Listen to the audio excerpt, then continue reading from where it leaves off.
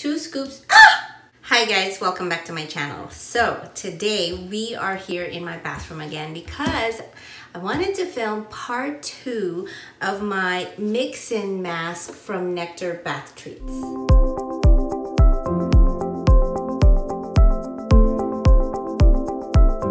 If you've watched the first part of this video, I tried these mix-in masks for the first time, and I talk a little bit more about the background and the ingredient list that I have as far as how these mix-ins work. If you remember from the previous video, I do have like the gel mask, and I got to select 6 different ingredients that's gonna fit my skin tone as well as skin needs. And last week, I think I tried the turmeric, the cranberry seeds, and the banana powder. So today I am in need of some hydration. We're gonna try the other ingredients. I think I'm gonna use the strawberry powder. It's this one right here. I chose this because it has a lot of antioxidants, and it's actually a natural salicylic acid, which I do have like one breakout right here, like it's a tiny one that's about to go away. So I think this will be good. My face feels like it's about to crack because I just cleansed my face and that's it. There's no moisturizer, nothing else on my skin. Usually the toner restores my pH balance and doesn't make it feel so cracked and dry. But the peppermint is actually very good at balancing the skin's pH levels. It's gonna help soothe the skin while reducing redness, and it removes excess oils as well as blackheads from the skin. So yes, I do need this one. First thing that we're gonna do, I have my bowl right here. I'm gonna put 2 scoops of this gel base, kind of like that.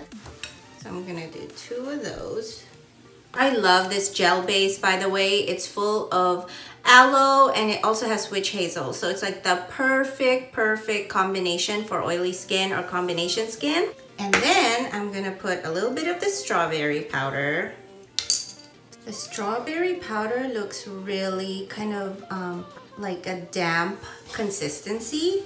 So it's not powdery, it's not loose powder. And then next is the peppermint. We're gonna do a tiny scoop of that, and I'm gonna mix them in. And depending on the consistency of the mask, we'll see if it needs more or not. Ooh, okay. This is not gonna be a nice looking mask. I kind of knew because of the green powder from the peppermint, but I think it's gonna be a very soothing mask. Trying to break down the strawberry powder because it's very clumpy, and they said to mix it in for about a minute to really mix in those ingredients into the base. I'm gonna put this around my face.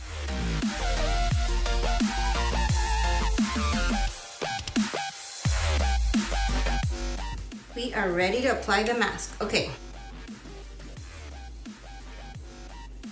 Oh, I can definitely smell the peppermint. Love that smell.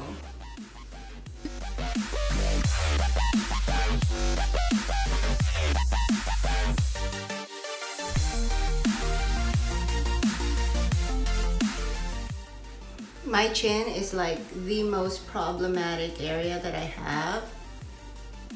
So I'm putting it all in there. Hopefully it does some good.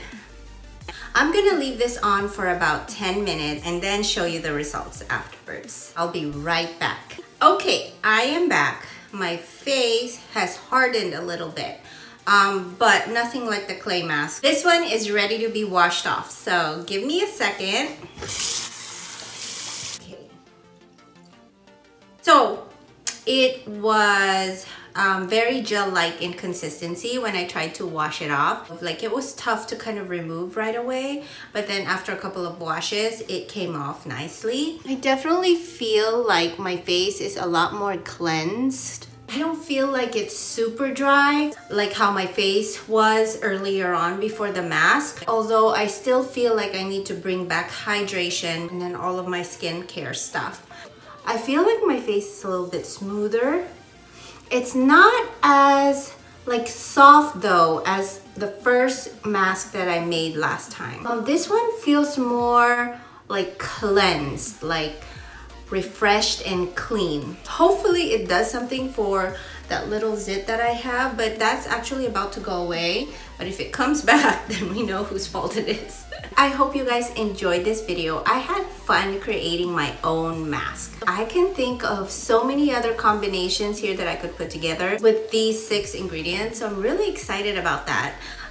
This is one of the masks that I feel like I could keep going back to because every combination that I make is a different thing. I feel like my gel base is starting to be halfway full and I still have a lot of ingredients and powders left.